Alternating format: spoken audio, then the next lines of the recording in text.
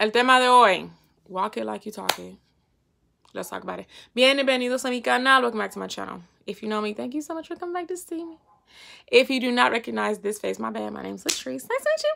And this right here is Faith by Latrice. Where faith is a muscle we exercise around here. Now let's get on into it. Y'all know what dilly-dallying. Mira, I can barely see y'all. Let's jump into it, shall we? 1 John 5. Nope. 1 John 2. Verses 4 to 6. If someone claims, I know God, but doesn't obey God's commandments, that person is a liar and is not living in the truth. But those who obey God's word truly show how completely they love him. That is how we know we are living in him. Those who say they live in God should live their lives as Jesus did. AKA, summarize real quick. It's about what you do, not what you say. This Bible right here, this book, it didn't say we will know that you love God. We will know that you love people by the things that you tell everybody. No. It said we know you love God, right? By your actions, by the way you obey his word, obey and follow his commandments, and loving him and showing that you love him and showing that you love the people he created, your neighbors. Practical. People will not care about the things you tell them.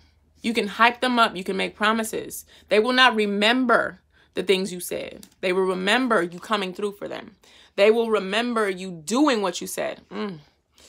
The way or the times that people will mostly remember what you said is when you did not do what you said you were going to do.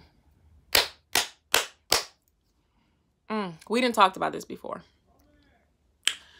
When you meet Jesus, if you follow him and, you know, you have accepted him into your heart, Lord and Savior, all those things, when you go back and meet God, you are not going to be accounting for the things you said or the sins you made.